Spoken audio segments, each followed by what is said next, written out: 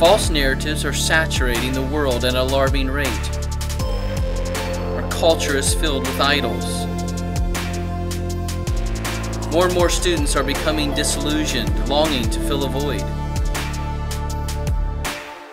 We must seek to address a number of narratives of our day. We must make an appeal to those who will listen.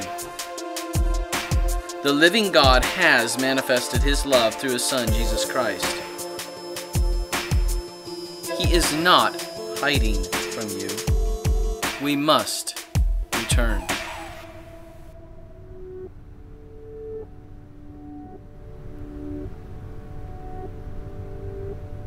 Well, you talked about the scripture and biblical authority. Could you just try and simply define what biblical authority is?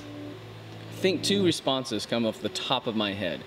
One of them is from Psalms, and I do not know the exact reference off the top of my head, but the psalmist said, Psalm David said this, that God has exalted His word and His name above everything else. And so I would say that God and the Word of God go hand in hand. Mm-hmm. I would actually say they're inseparable. Mm-hmm. Having said that, I then go to Wayne Grudem's definition, which has just been easy for me to maintain in my mind. Wayne Grudem says that to obey Scripture, or to obey Scripture is to obey God, mm-hmm. or to disobey Scripture is to disobey God. Right. I think that is one of the simplest ways to think about the definition of biblical authority. So, knowing those things, a student can hear all those things. Why do you think it would still be hard for them to rely on the biblical authority, God's authority? Well, it's a trust issue. Hmm. Again, my mind goes back to Genesis chapter 3, and I hope that what you see in me just answering these questions, I'm always trying to go back to the Bible mm-hmm. and demonstrate how my response to your question is rooted in Scripture. So I go back to Genesis chapter 3, and I see Satan asking a question to Adam and Eve, did God indeed say? And so what's Satan doing there? Satan is trying to get man to seek wisdom or be on a quest for wisdom beyond God. Mm-hmm.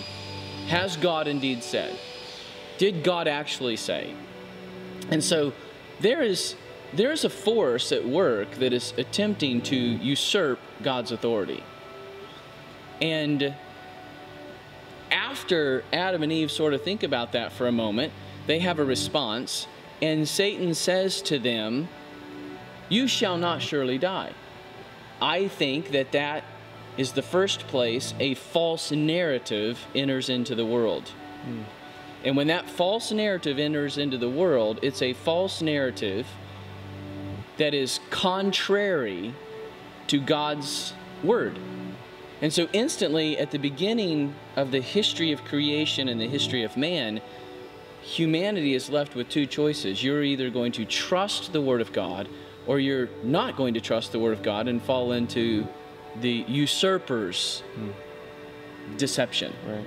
And so, bottom line is, it's hard for them to rely because of the problem of sin. Yeah.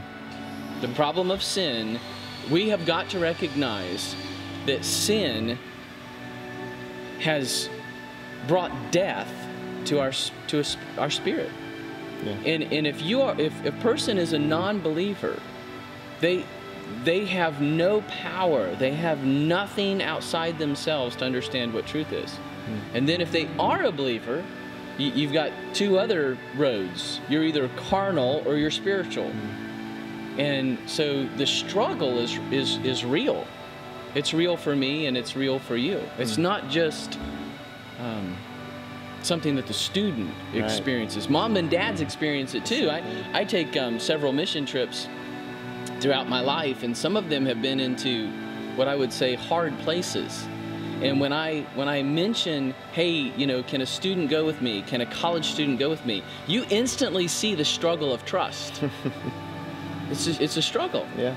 So even in good things, even in things that we believe in, even if we believe that we are to take the gospel to the nations, we're to go to where people are unreached. Well, let me just tell you this. Right now, in the 21st century, the unreached people are in hard places because nobody wants to go. And not that nobody wants to go. I sometimes think that part of the struggle is it's a trust issue. Yeah. Do I trust God? Yeah. You know, what happened? Those issues are real, whether you're talking about missions or whether you're talking about what am I going to do at 11 o'clock at night when mom and dad are in bed and my boyfriend or girlfriend FaceTimes me and is asking for some inappropriate things. Yeah. Or they're in a bedroom and everybody else is asleep. Are you going to trust God in that situation? Are you going to go with your feelings? Yeah, well, there you go. We're doing something a little bit new with this, a little interactive. What we're going to do is, if you have any specific question about biblical authority, about God's authority, or any question that you might have about anything else that's going on in your life, feel free to email Jason with those questions at jason@westacres.org, and he's going to do his best to try and answer those and see if we can get them on air. We'll see y'all next time.